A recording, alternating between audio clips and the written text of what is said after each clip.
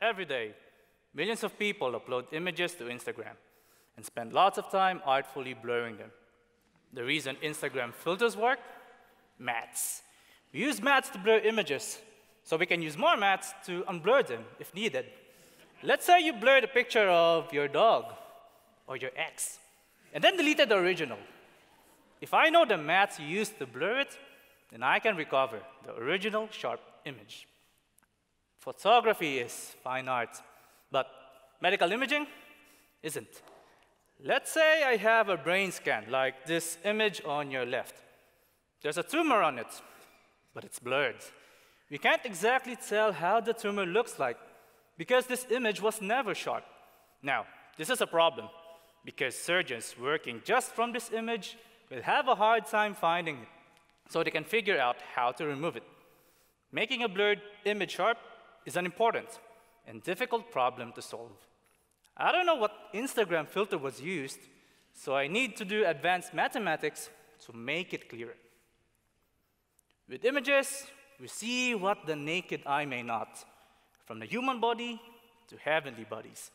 That's why images are important in science. Unfortunately, it is more common in science for images to get blurred than sharp. Such images are meant to convey rich information, but when blurred, they're useless. This is because images are captured in different ways, some using a limited amount of radio waves, like ultrasound. And the human body is so precious that even using just enough radio waves to capture a nice image could be dangerous. Making a blurred image sharp is a challenging math problem. Think of the final sharp image as the solution to a complex set of equations. A mathematical problem is well posed if the solution exists, it's unique, and stable. If you violate one of these three, then you have what is called an ill-posed problem. Unfortunately, the unblurring problem is ill-posed.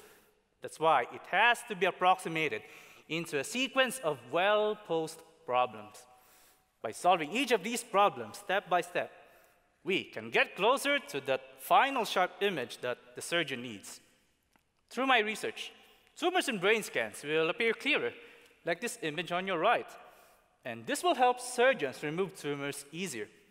But my work doesn't just help medical imaging. It can also help us capture more breathtaking photos from outer space.